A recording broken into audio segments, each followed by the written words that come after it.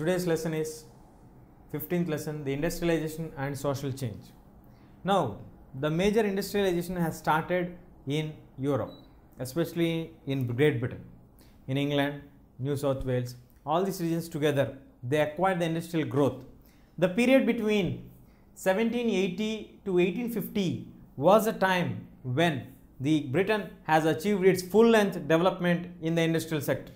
That is the reason why it is known as first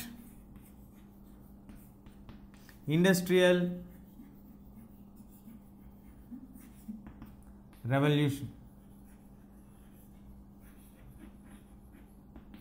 The first industrial revolution has played a crucial role on the handicrafts and the handloom industries.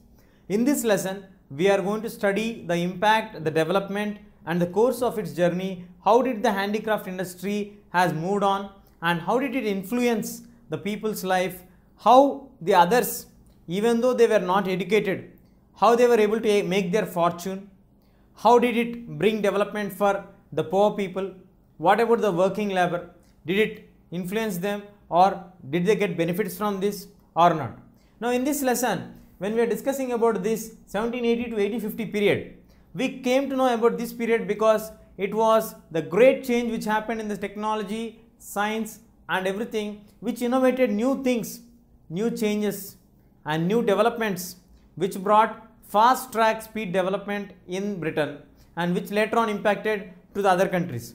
One more advantage what the Britain is having is Britain had good transport facility where it compared to Germany or in France, where it got good access to the other nations also, and transport facility also was very convenient for them at very cheap cost. They have the availability of iron, they have the availability of coal in a bulk amount when compared to France and Germany, which also added the advantage when compared to the other European nations. These all were discussed and this made the fortune for many middle class people to turn into multimillionaires because of the expansion of trade, and these people who kept their investment in these industries were neither well educated in science and technology or well educated about the chemicals and the industry of the chemical patterns and all, but they have done their investment and they were able to be successful. Lack of knowledge also got advantage because of the scientific developments which happened during that period. But even then,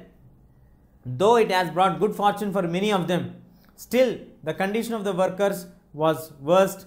Poor condition was still in existence and poverty was there along in their lives. These all were added for them and it could not improve the condition of the workers to a larger extent. And while when we discuss about the wealth or investments towards the industries have good sufficient amount of investment for them available in Britain, because obviously most of them are coming from the rich backdrops. So they could not find any difficulty in investing in a particular industry to get it run and which may in future get extra benefits for them. These all were discussed by people like Georges Michelet in France to study about the developments of this period, especially from 1780 to 1820s. Then it was again described by Friedrich Engels of Germany to analyze the conditions what happened, and we also have person from England, Mr. Arnold Toynbee, who was a well-known educated economist as well as a professor of English, who studied economical conditions clearly and mentioned about the developments of the industrial period, especially in Britain. Why should we focus only on Britain? We will discuss. Now, why Britain? Why should we study the Britain as a base for the industrial revolution? As we have discussed earlier, the first industrial revolution was started from Britain, the period from 1760 to 1850. So why do we focus only on the Britain? Because Britain has been the workshop of the world. Britain is considered as the workshop of the world because most of the inventions, most of the discoveries, most of the investment which is done in the industries was seen to be fruitful only in the workshops of the world, where every research was done clearly and made an effect that it should reach to the success of its point. So in this process of its journey, it has to have the benefits. What England is having is the modest climatic conditions. It has very good climatic conditions which supports truly for cotton crop and cultivation.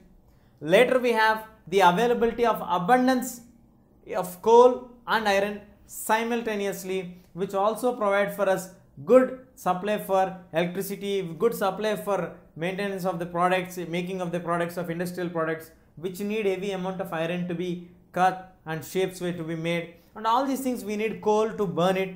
So in order to transport, we have very good facilities of transport also available for England in comparative with Germany and France. So these all made very good availability of all these things made England to turn as a very good investment place, and also that investment has to be done in the proper manner and proper channel so that you get better benefits. So the role played by the Bank of England in setting up the joint stock exchange companies, the London Stock Exchange, all these things also made the right place to get the investments done, where you can hope your investment will be back, and just availability of the money doesn't make much sense if you don't invest it properly. So the investments which are made by the Bank of England has given a clear idea for all the people where to invest the money and from where to put off the money, so that they can reap the fruits of it in a successful manner. And we also have one more interesting factor is that the availability of workers are in plenty, because we have the intercontinental transportation of the labor also for England, wherever from Africa, from the other colonial places, wherever they need. They used to transport the workers and they used to maintain that bulk of workers available for them in large number, so that any industry do not get any problem in getting the workers. So we have cheap labor, we have good availability of climatic condition, then we have cotton, which is very suitable for the cotton crop, the climatic condition fits it.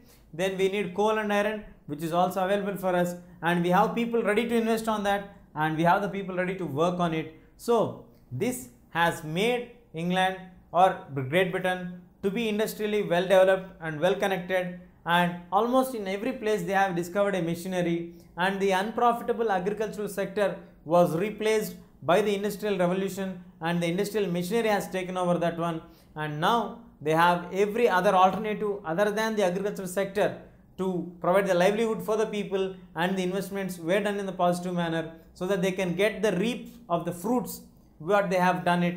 So these all added for England to turn the scientific knowledge into machinery and use the machinery in the appropriate manner so that they can achieve success in the industrial field, which made England to get the first industrial revolution and called as the workshop of the world.